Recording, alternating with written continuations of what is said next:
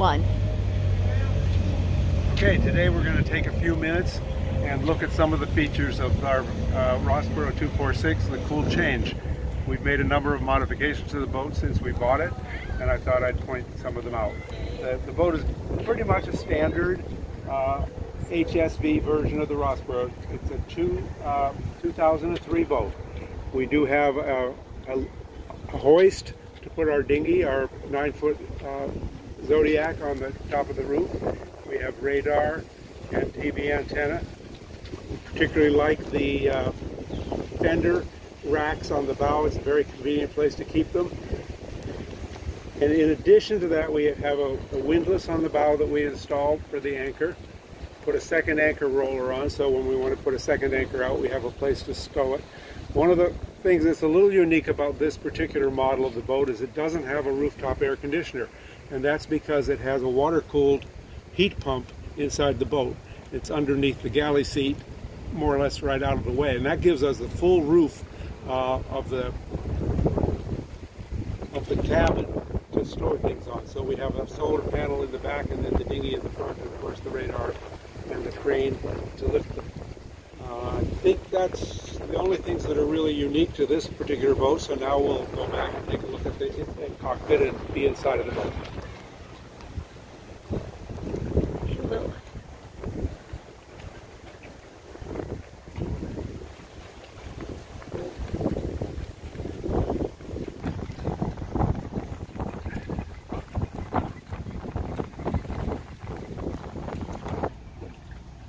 Well, welcome aboard, Cool Change. A few of the things that we've got in the cockpit, which I think might be a little unusual, are this table that stays more or less permanently mounted in this position.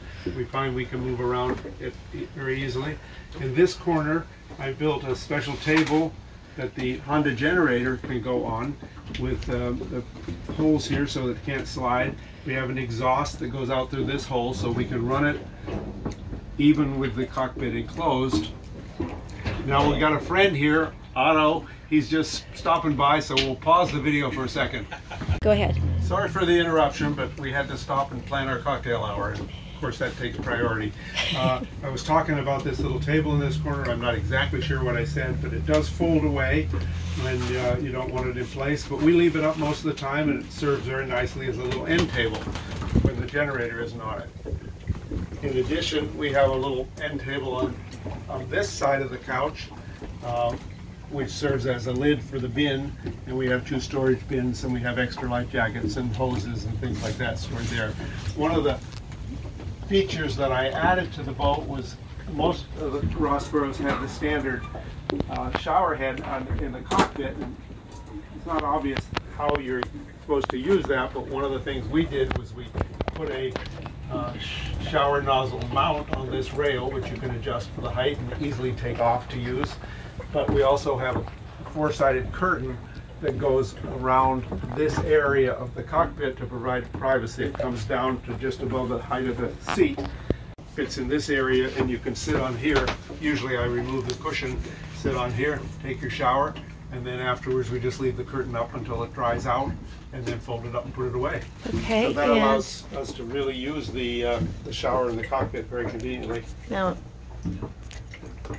down there in the water system. Thank you for pointing that out. Yeah. I almost forgot. Over here I added 2 hose bibs.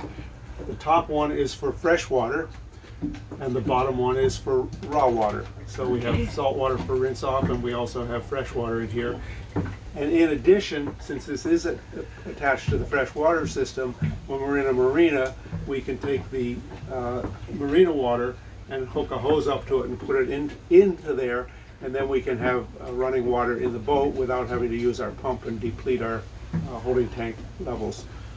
Or not holding tank, but our water tank. I think that's about it. Okay. One other little feature which was kind of neat. I mentioned the generator goes in this corner. Yep. And the question is, how does the power get to the boat? And there's an extension cord that goes around the back of the boat, and over here it plugs in to an outlet on this side.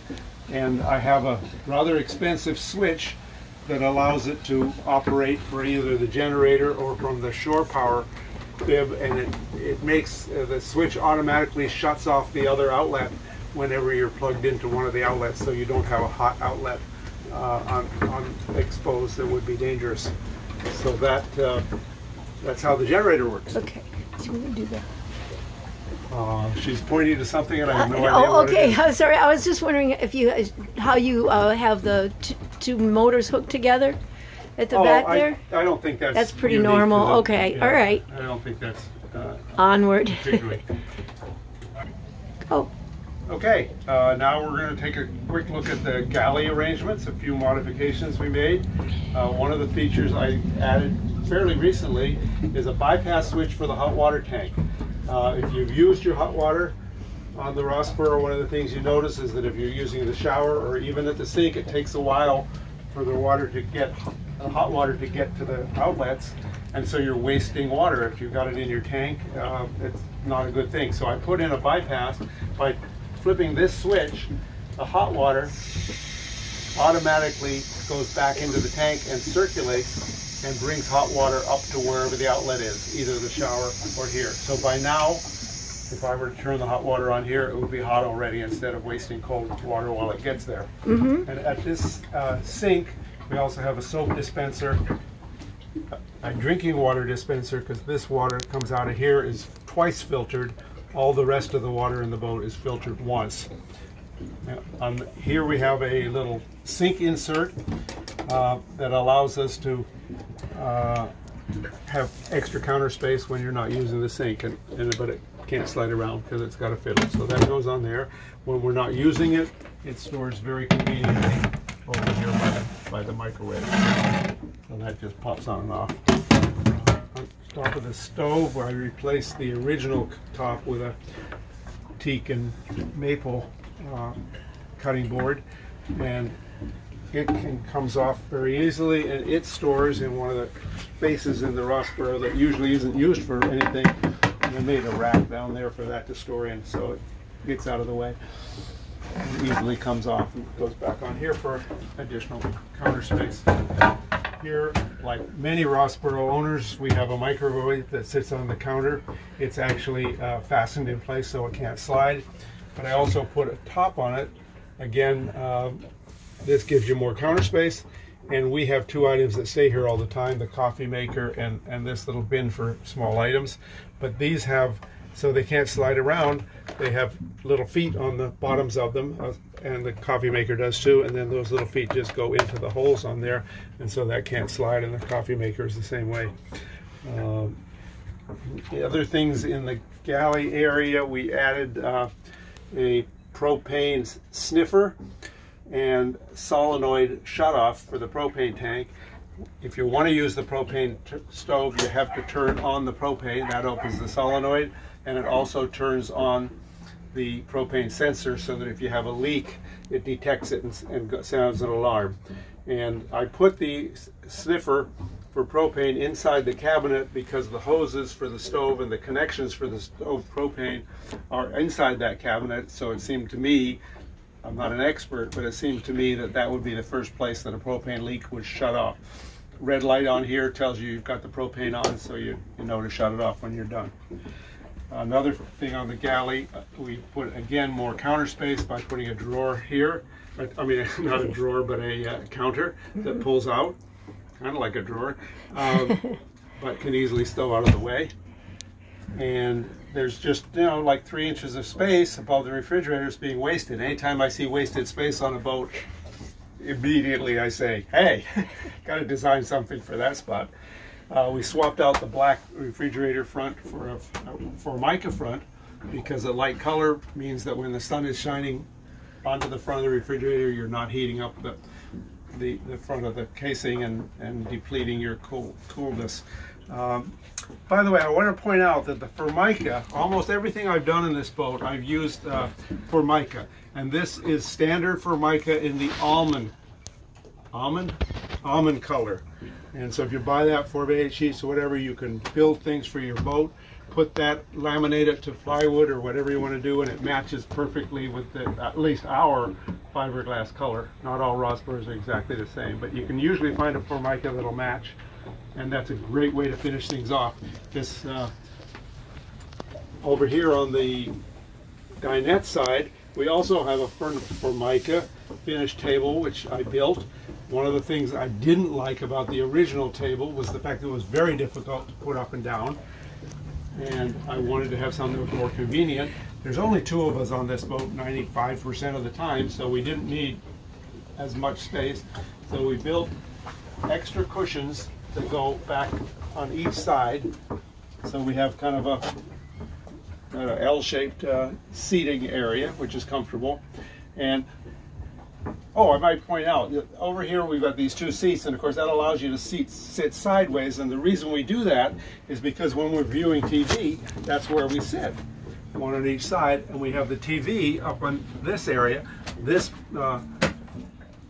pops down, and there's the TV. It runs off an antenna on the roof, and we use that for DVDs and regular broadcast TV.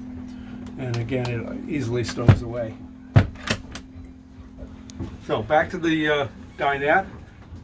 We've got the cushions that make it nice, but one of the things about this table is that it very easily folds up out of the way. Put it up like that. We have over here a safety strap. Not sure where the safety strap here that can go onto there so that it can't accidentally fall down. And this table leg easily removes.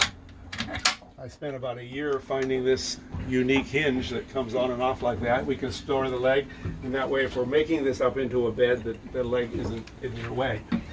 We also have the ability to make this up into a bed, just like the original one. It's a little narrower because of this cabinet, but this cabinet is invaluable.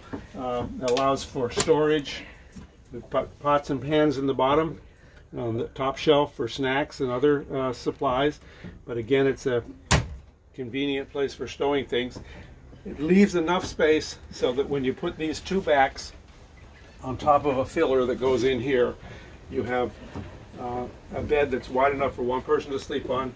Of course, just like the traditional bed arrangement with the dinette, this cushion goes down inside the space under the helm station. And by the way, that air conditioner that I was telling you about before is down on the floor underneath this area, so it's completely out of the way. I'm trying to think if we have anything else over here. Okay, yeah, very good time to point out the fact that we wanted to have privacy in the boat. We also wanted to be able to block the sun, because it's often coming in here with so many windows. You have, unfortunately, sometimes too much sun. So we installed regular conventional shades that come down, and the thing that's not conventional is that they have magnets in the bottom hem, so they stay against the wall and they don't swing around, but easily clipped off and slid back up. Of course, they go up behind this valance that is custom built, and that goes all the way around the sides and the back of the boat to hide the blinds and give it a little more of a finished look to the boat. A lot of the things that we've done to the boat are just to make it look a little more finished than the traditional Rossboro, which is very functional but not always the most attractive. So the blinds go up like that. Okay, while we're here, we might as well just continue right on to the helm station. A few of the things that I did here, we had the standard old spoked wheel. Of course, if you have the metal wheel, you don't have this problem, but if you've got the wood spoked wheel, these things are pocket catchers. The number of times I tried to go in and out of that door and caught my pocket on these spokes, I said, something's got to change here. So I built a teak rim to go around the wheel, and that was quite a fun project. You can imagine what it takes to make this up into 6 different pieces to go on there, but no more catching pockets on the wheel, and I really like it this way for steering. Some of the other things at the helm station which are not standard are over here. We have the controller for the inverter. We have a 2 kilowatt inverter that you can just turn on and off at that point. And over here we have the controls for the windlass, standard up and down control, and we also have a remote, wireless remote for the windlass. But an expensive item, but I think invaluable, is this item right here, which is a road counter. it keeps track of how much chain you have in or out to the nearest foot. So when I want 60 feet of chain, I just put 60 feet of chain. When that reads 60, that's what I've got out. And when I'm bringing it back up, it counts down, so you know exactly when it's cleared the bottom, when it's cleared the water, and when it's going to come back up into your roller. So that's, like I said, expensive. I think it was around $350, but I wouldn't do without it. Down here, another nice feature for monitoring your batteries is the Xantrex Link Light. That keeps track of the voltage of both of your battery banks, keeps track of the amperage flow in and out of the batteries, and shows you when they're full, so you know exactly your battery state. Right now they're full because we're at a marina. I don't think there's really anything else in this area. Up here we have a custom console. So I've seen several boats that have that. Really like the idea, so I built this one. Again, this is all Formica laminated onto wood to build these structures, and we have a little chart storage area, standard instruments, and over here the DVD player and the AM/FM radio. Don't think there's anything else unique in this area. Oh yeah, speakers. The speakers are mounted in this console as well, and also a couple of fans that work well for getting the fog off the windshield. I think that's about it for the main cabin. Can you think? Go. We made a number of modifications to the V-berth area, which I really like. The traditional Rossboro cushion arrangement, I just not 100% sure, but I didn't like the idea. Ours had solid boards on the bottom of the cushions that made them heavy and awkward to move around. So I took them out and put in two standard triangular V-berth cushions. These are 5-inch cushions plus 2 inches of memory foam, extremely comfortable. And then there's an insert there that goes into this area when you're making it up to a bed. Instead of having this open all the way up like Rossboros traditionally do, I blocked this area off and again put in more storage in here for towels and bags and things like that. So that just gives you, again, a little extra storage, which I really like. Again, Formica makes it match the rest of the boat.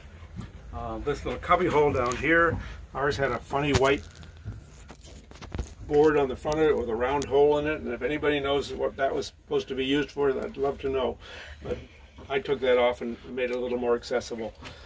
The other thing that we have on this boat, because we have the smaller hanging locker, is there was a little space back in here, and again, as I said, I hate wasted space, so we made another little cabinet in there to store some of the bathroom items. And another item I really like is over here. It's a little hard to see, but I have a meter that shows your current voltage and your current amperage in and out of the boat, so that if you're on a 30 amp system, you can see exactly how many amps you're drawing and when you're going to overload your system. So it's very handy to have. It goes off when you turn off the main power, but there it is. Okay, I think now we can oh sure, got a standard covers on the sides. Again, just for attractiveness, I wanted to have those enclosed, so I put sliding doors on each side. I hope there's nothing in here I don't want to show, but these allow you to easily get into the lockers, but hide everything when they're closed. Up in the front, again, this was an area that was wasted as far as I was concerned, so I built this cabinet, and we have two louvered doors to get into there. It's not a large area, but on a boat you have a lot of small things that need to be tucked away, and as you no doubt noticed, we have everything pretty much tucked away. Still allows you though to get to the anchor locker, and we can open that door with no trouble and get to the anchor lines if we need to. Although remarkable, for 4 years we've had that windlass, and I've never once had to untangle the line or the chain. It seems to work extremely well. I think that's about it for the V-berth area. Now we're going to take a quick look at the head. Probably one of the parts of the boat that I think is a nicest modification is that we built a cabinet built into here with a little shelf above it. Again, a little more storage for little things, and a shelf up above, and also an extra outlet, or receptacle rather, on this side. And made a custom sliding sink that can come out over the toilet, and you've got their water soap dispenser, very handy to use up here. When you're done with it, you just slide it back under and latch it. The TV's in the oh, now here's something that's kind of unique. Everybody's got a holding tank on their boat, but you always want to know how much is in it. So I came up with the idea of using a standard backup camera for a vehicle. You can buy one of these cameras and a display for about $25, $30. So I can turn this on and I can see exactly how much water. We're about half full, a little less than half full with our black water tank right now. So that is a camera and an LED light that allows us to see the black water tank. We also allows us to view the water tank that's in the back of the boat, but that's not working very well right now. So I need more light back there before I can see it well. But you get the idea that you've got the camera, 2 cameras and a display that allows you to check your levels. And of course that's the rest of the wiring display, which I've tried to keep fairly neat. Down in the bottom of that, people have asked about it, I've got the pump for the auto help, and that turned out to be a nice place to mount that. Let's go. Okay, for the head area, a lot of people are concerned that it's not enclosed. Some people have a door on here, but I've heard stories about those being thrown overboard or stored in the attic. Most people these days have a curtain on it, and that's reasonable, but there are a couple of problems with the standard curtain. Our standard curtain came around in a loop like this, and that's fine, except if you're in the sleeping together, 2 people in the V-berth, which is the way we sleep, when one person gets up to use the bathroom, it's very difficult to get privacy. So we added a curtain on this side that actually comes all the way around this way and closes off the V-berth area, so that if you're in the head, you've got complete privacy that way. You don't even need to close the other curtain at night or in the daytime, unless there's somebody out in the cabin. But if there is somebody in the cabin as well and you want privacy from them, then you close off this curtain and you've got complete privacy in the head area. It's just curtains, of course, and not a door, but it works extremely well, and we're both quite happy with that arrangement. So I'll just button this up and we'll stop for now. Okay, I hope you've enjoyed this short trip through the Cool Change, looking at some of the modifications we've made. I've enjoyed having you with us. If you have questions, would like a little more information about some of the things we've done, I'd be happy to answer questions. Send me an email or a text, and I'll try to get back to you.